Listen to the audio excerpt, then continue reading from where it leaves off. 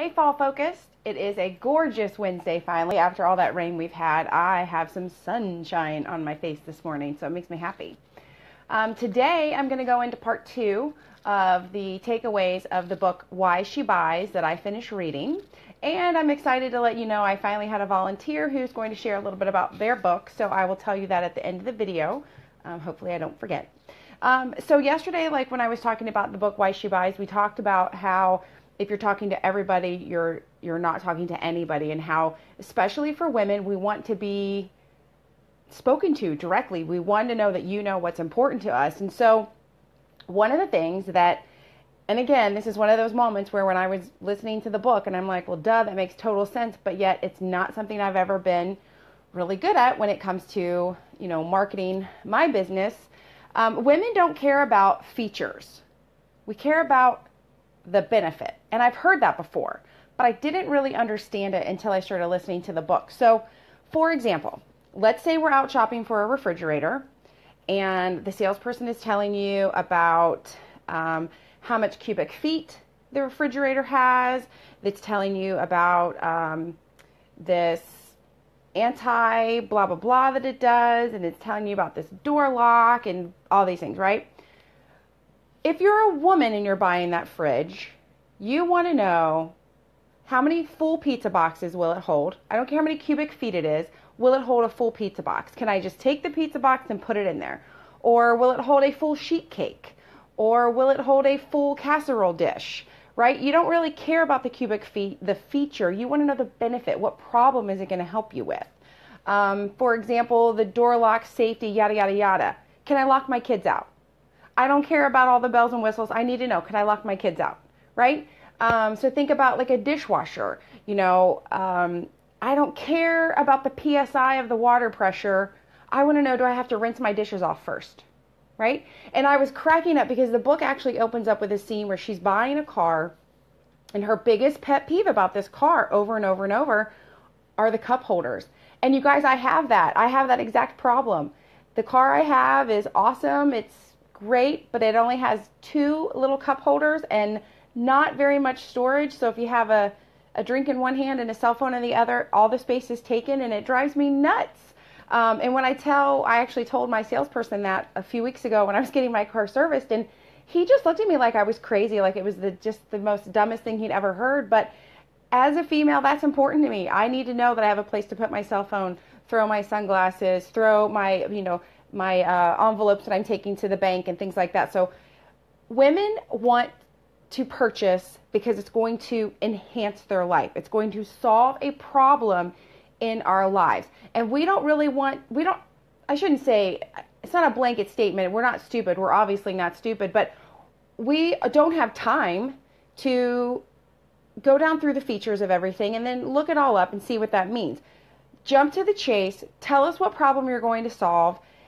If we start asking questions and we're intrigued, then you can start talking about how you're going to solve the problem. But first and foremost, fix our problems for us. If you can fix a problem for a woman and you can catch her attention by letting her know that, you've got someone's full attention. So what I've been trying to do ever since I started reading this book and thinking about this was I started thinking, I'm thinking of who is my client. My husband, Clarissa says, my husband's truck has 12 sunglass storage sections and a ton of storage, and you're jealous. Exactly. And he doesn't even probably care that he can have all of that in his truck. But by golly, a mom's SUV should have that kind of stuff, right? But so what I've been trying to do when I'm reaching out to customers, first of all, we're always going back to when I'm reaching out, who am I trying to reach out to? So I did a post, I can't remember, it's been a few weeks ago now, where I took a selfie of myself. I took a selfie of myself, and I had my reading glasses on top of my head. And I just distinctively remember a time in my life where my mom was like searching high and low for her reading glasses, and I just started cracking up because they were on her head, but she couldn't find them. And then it made me think about the time that my husband couldn't find his keys and we found them in the refrigerator. This was all pre-Thrive, by the way. And so I just started thinking about how those, they're kind of funny when you look at them on the back half, but in that moment when you're in a hurry and you've got stuff to do, for example, you're trying to load your kids in the car because you have to go somewhere, but you keep having to go back in the house because you forgot something. On a box of Thrive, that's listed as mental clarity. So if I just tell people I can help you with your mental clarity, what the heck does that mean? Especially for a woman. What do you mean by mental clarity? I'm sharp as a tack. We don't like to be told we're not sharp. But if you can point out to me the actual problem it's going to help me with, for example, how would you love to make one trip to your car because you actually remembered everything you needed the first time? How would you love to not have to search for your keys because you didn't put them in the refrigerator this week? How would you love to always know where your reading glasses are even when they're on your head, right? I know those are like simple little things, but they're real life things that happen. They're real life nagging things that drive people crazy, and they're things that mental clarity can really help with, so thus Thrive can help with it. But if you just pop on and you say, hey, Thrive's great for mental clarity, that can mean a million things to a million different people. And so if you can explain how you or your product, in this case, can help the person's problem, you're going to get their attention. You're going to get them more intrigued. Like plain and simple, are your knees hurting when you climb the steps? That's one thing, but can you say to a woman, don't you hate when your laundry's in the basement because it's so hard on your knees to go up and down the steps? That is going to trigger more of a response from a woman who has their laundry either in the basement or upstairs or, someplace where the clothes aren't, and they're having to carry laundry up and down the steps. If that person is suffering from discomfort in their knees, that's going to get their attention more than just saying knee pain. Because sometimes somebody might see knee pain, but they may not really think about it in their life. Maybe somebody suffers every single day doing laundry because it sucks to go up the steps, but when you say knee pain, in their mind, they think you're talking about a runner or a basketball player, right? So you have to put it in context to what the problem is that your ideal customer is having and how you can help. One of the other things that I thought was really interesting in the book, and we don't really have to think about it too much because Lavelle has already done it for us, but one of the case studies that she was talking about was a baby holder, like a, no, not a holder, like a Snuggly type thing. It might have even been called a Snuggie, I can't remember, but it was this great idea that they had, that these men at this company had. I think it was, I can't think of now, but they make all the strollers. They're really famous for strollers. But anyway, they had come up with it. It was a great idea. They had gotten all this like really strong fabric so that the baby was safe and it passed all these standards, blah, blah, blah, blah. But it was like a brown plaid. And so how many moms wanted to carry their precious little baby around in brown plaid? And it was actually something that you wore and that you tucked the baby in. And so it kind of became part of your outfit. And so when this woman went into this company and said, well, duh, you're asking young, stylish, hip moms to wear brown plaid over their fabulous outfit, no wonder it's not selling. And they started getting outside designers to use really cool fabrics and make the item not only functional and safe, which is super important, but fun to wear. Suddenly this product started like flying off the shelves. And so I feel like the DFTs have already kind of done that for us. But the thing that it made me think of is you have to remember, we as Thrivers love to show off, well, especially promoters, we'd love to show off our DFTs. Don't assume everybody wants to do that. Don't assume that everybody wants to wear a patch loud and proud.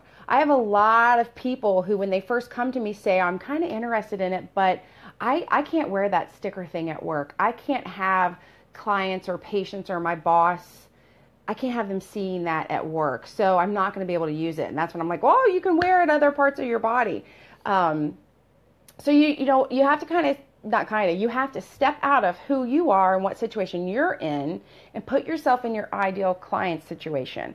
So, we're always talking about, you have to take that, you have to take your capsules first thing in the morning. Well, remember, if you're talking to a third shift worker, you might want to reword that to them. It's really important to take it as soon as you wake up for your day.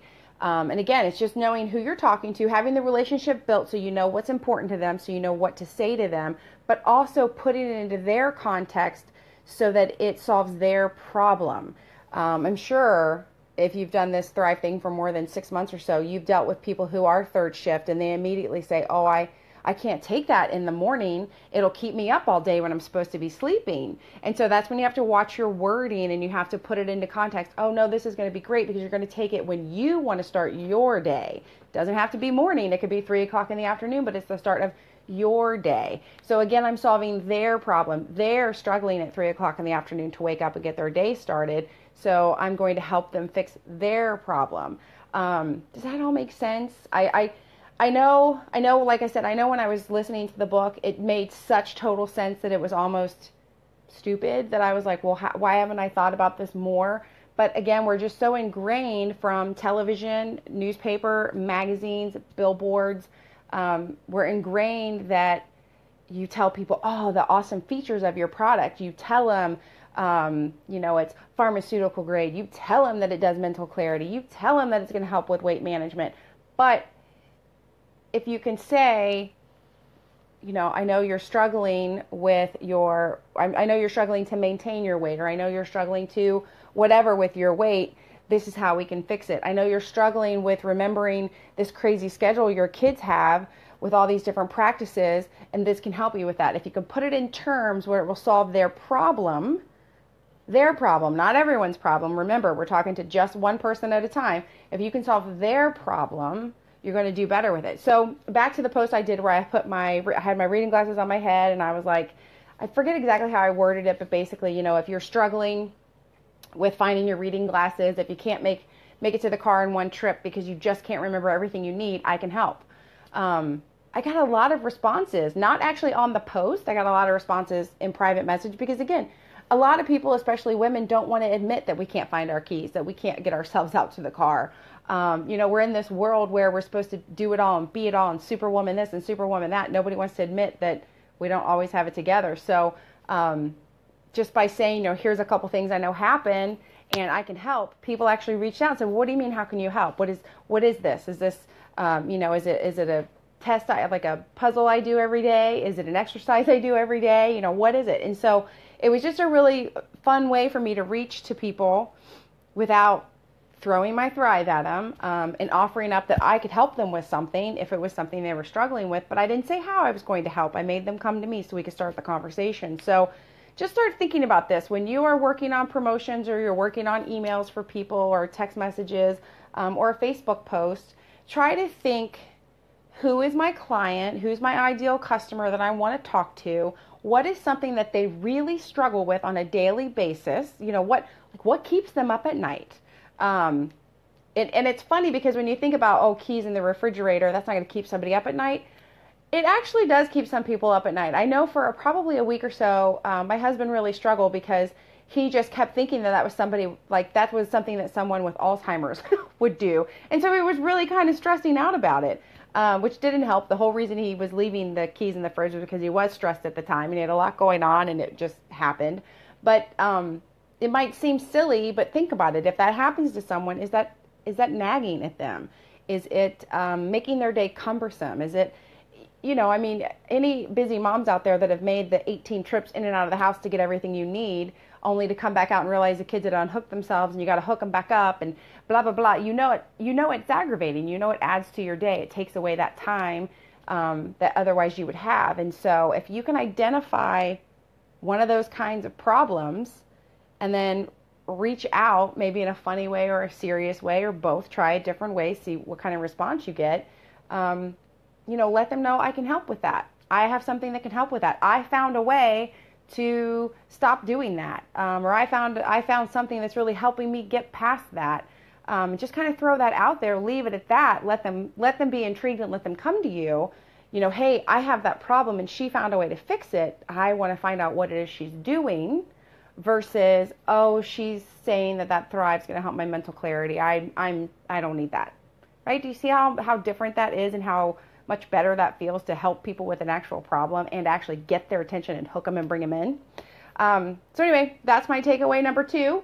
I hope these are helping you guys. I really did love the book. There were some parts of this particular book where it got kind of statistics, or not kind of, it got into statistics, and I'm not a numbers girl, and so part of it I was like, woo, kind of faded in and out. But trust me, I did get the important parts, and it does help. And I think it's just awesome the way that I can read a book and you can read a book and we'll both get some similar and some completely different things out of it. So if anybody else chooses to read this book and you find other big things that stand out to you, let me know, because I would love to share that. But these, yesterday's video and today, those are really the two biggest things. There's lots of case studies in the book that bring to life what she's saying and help it really ingrain in your mind and make sense. So, and I love that whole hearing how different companies, and these are big companies. This woman worked with great big companies, multi-million-dollar companies that you would just assume had it together. Especially the example of the baby company. You would just assume that a company that's marketing to moms was actually thinking of moms, but they weren't.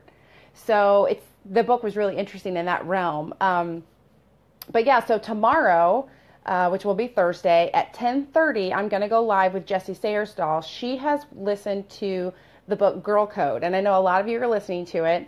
I am a huge fan of Girl Code. I have listened to it probably 3 or 4 times, one time straight through kind of thing, and the other times I just sort of hop on every now and then when I need a little dose of Girl Code. But she's going to hop on here tomorrow at 10:30 with me, and we're going to talk about her top 3 takeaways from the book. If you haven't yet read the book or you are reading the book, this will be a really good one for you to listen to. I love it. I mean, I could talk about that book all day long and the things that I learned from it, not only about myself, but about other people and how to communicate with other people. It's a crazy good, amazing book. So we'll be back on here tomorrow at 10:30. That'll be me with Jessie Sayersdal. We're going to do the dual live and we're going to talk about that book. So remember, if you're reading something and you want to share, please let us know. And as always, guys, I hope you are keeping track of your daily focus, your weekly focus, and your monthly focus. I'm going to throw it out like I always do. I am not seeing a lot of live videos coming out of people. You are missing the mark if you are not doing live videos. This group here right now, in this group, if you want me to interview you about your book or you want to try, if you want to get your feet wet doing a video inside of this group, it's a very safe place. We're super, super nice. It'll be a good one, and I promise, rip off that Band-Aid. Once you do, it's so much easier. But I'm not seeing a lot of live videos. I've talked to a lot of the leaders on the team. I'm not hearing a ton of 3-way calls. And it's great to learn all this stuff, and it's great to be motivated, and it's great to be excited. But if you don't implement it, it doesn't matter. So if I'm not seeing lives happening, if I'm not hearing people doing 3-way calls, if I'm not seeing new orders coming through, then I feel like you guys might be watching the videos and you might be getting excited, but you're not actually doing some of the things we're talking about. So remember, it's, motivation gets you in the game, but habits keep you in the game. So start developing these habits. And you don't even have to come up with your own habits. They're already written out for you on the daily checklist, the weekly and the monthly. So with that, little tough love, get on it, guys. I promise these things are there for a reason. So if you have questions, let me know. Otherwise, I will see you tomorrow at 10:30 with Jessie. Bye.